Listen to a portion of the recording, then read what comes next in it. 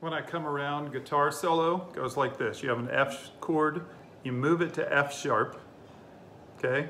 We're gonna go F sharp, first string, C sharp, F sharp, C sharp. It's the first part.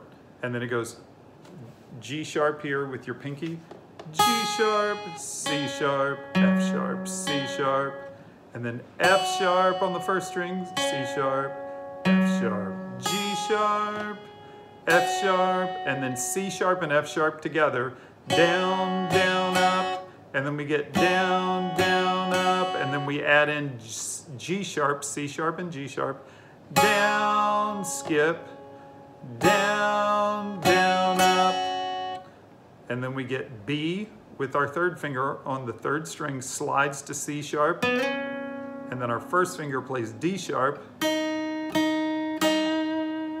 and that's it. So we get